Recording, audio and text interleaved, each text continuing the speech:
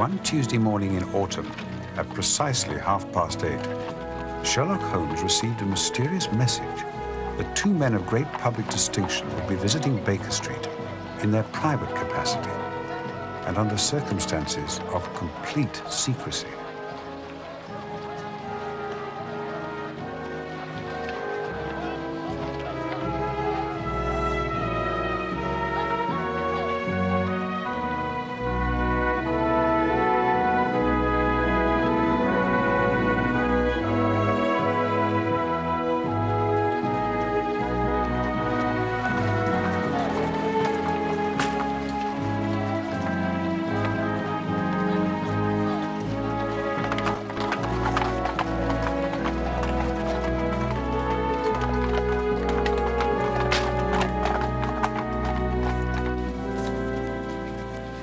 They're here.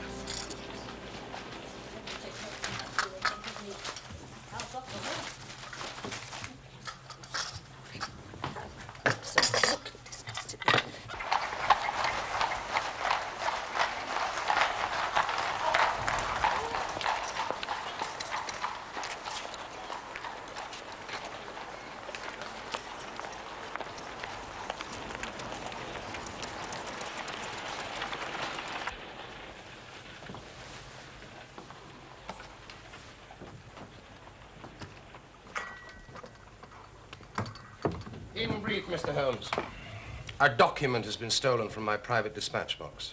And when I discovered my loss, which was at 8 o'clock this morning, I at once informed the Prime Minister. It was at his suggestion that we both come to you. You have informed the police? No, sir, we have not done so. Nor is it possible that we should do so. To inform the police must, in the long run, mean to inform the public. And that is what we particularly desire to avoid. And why, sir? Because the document in question is of such immense importance that its publication might very easily, I might almost say probably, lead to European complications of the utmost moment.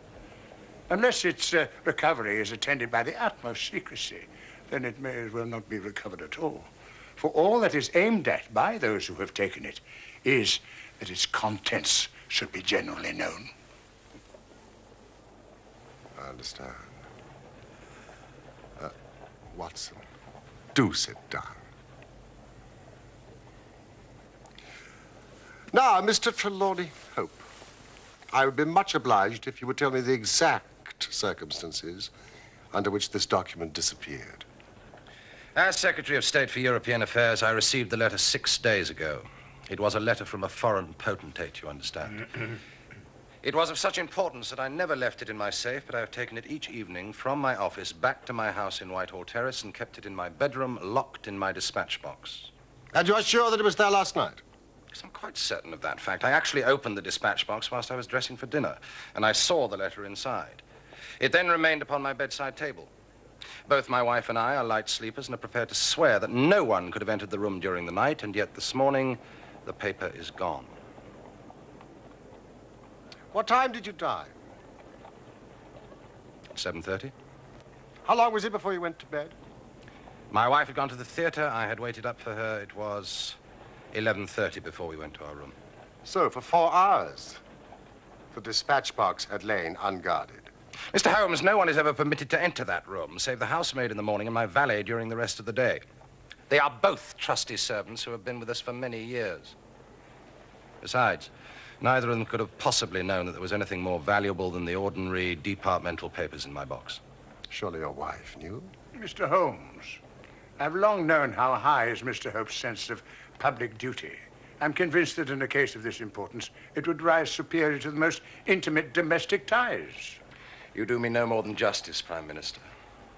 Until this morning, I have never breathed one word to my wife upon this matter. Well, who is that in England who did know of the existence of this letter? Each member of the cabinet was informed of it yesterday, but the pledge of secrecy which attends every cabinet meeting was increased by the solemn warning given by the Prime Minister. God! To think that within a few hours I myself should have lost it.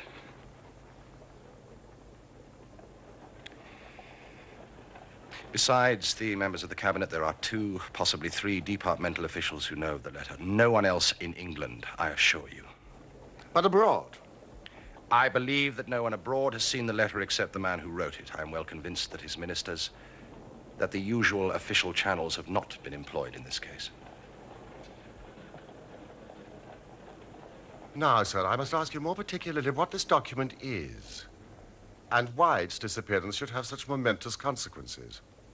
Well, Mr. Holmes, the envelope is a long, thin one of pale blue color. There's a seal of red wax stamped with a crouching lion. It is addressed in large, bold handwriting. Interesting and indeed essential as these details are, my inquiries must go more to the root of things. What was the letter? That is a state secret of the utmost importance, which we cannot tell you, nor do I see that it is necessary. If by the powers which you are said to possess you can find such an envelope as I've described with its enclosure, then you will have deserved well of your country and earned any reward which it is within our power to bestow. Gentlemen, you are two of the most busy men in the country. And in my own small way, I have a good many calls upon me. I regret exceedingly that I am unable to help you in this matter. And any continuation of this interview would be a waste of time. I am not accustomed, sir, to such.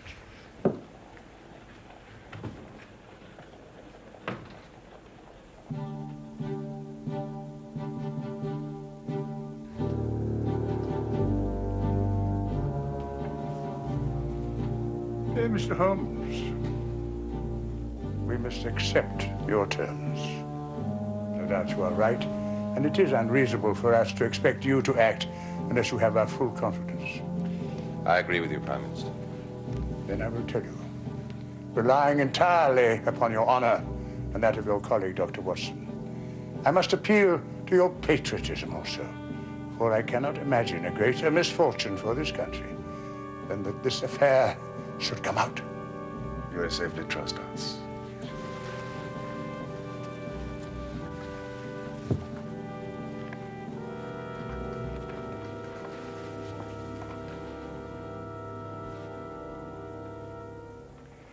The letter, then, is from a certain foreign potentate who has been ruffled by some recent colonial developments of this country. It is written hurriedly and upon his own responsibility entirely. At the same time, it is couched in so unfortunate a manner that its publication would undoubtedly lead to the most dangerous feeling in this country. There would be such ferment, sir, that I do not hesitate to say that within a week of the publication of this letter, this country would be involved in a great war. And it is this letter which may well mean the expenditure of £1,000 million and the lives of 100,000 men.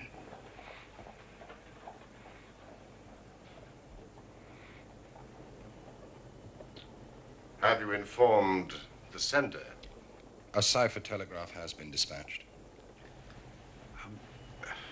Perhaps he desires the publication of the letter.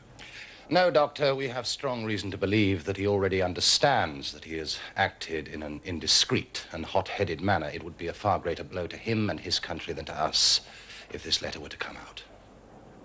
If this is so, in whose interest is it that the letter should come out? Why should anyone desire to steal it and to publish it? And there, Dr. Watson, you take me into the realms of high international politics. But if you consider the European situation, you will have no difficulty in perceiving the motive. The whole of Europe is an armed camp. Great Britain holds the scales. If Britain were driven into war with one confederacy, it would assure the supremacy of the other, whether they were joined in the war or not.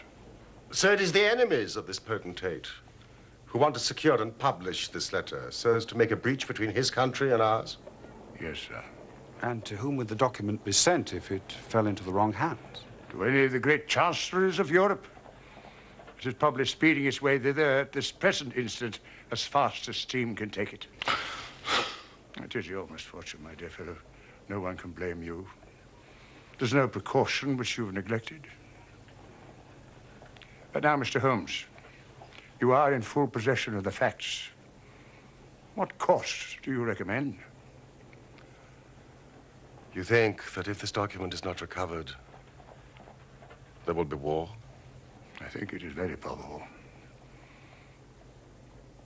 Then, sir, prepare for war. That is a hard saying, Mr. Holmes. Consider the facts. There seems no doubt this document was taken between 7:30 and 11:30 yesterday evening, so where can it be now? No one has any reason to retain it. It has been passed from hand to hand rapidly to those who need it and who will pay well for it. What chance do we have to overtake it or even trace it? It is beyond our reach.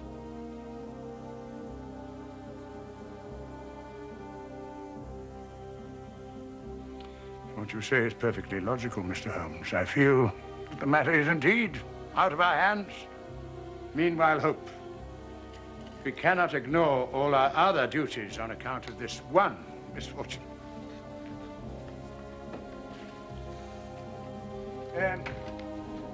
Should there be any fresh developments during the day, we will communicate with you.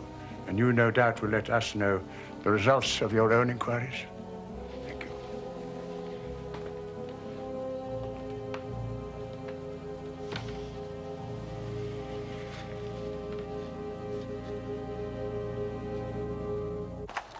Telegraph! Westminster murder!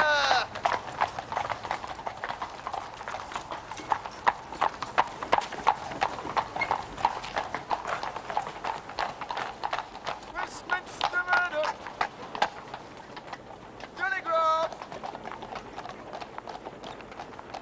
Westminster murder! Telegraph!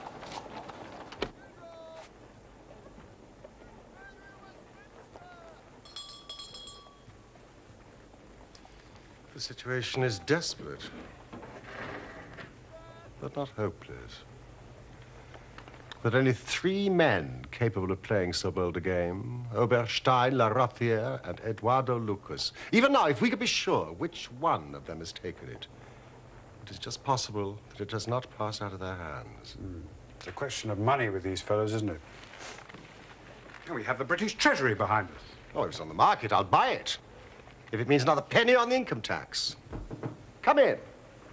Excuse me, Mr. Holmes. Mrs. Hudson, what is it? Lady Hilda Trelawney Hope.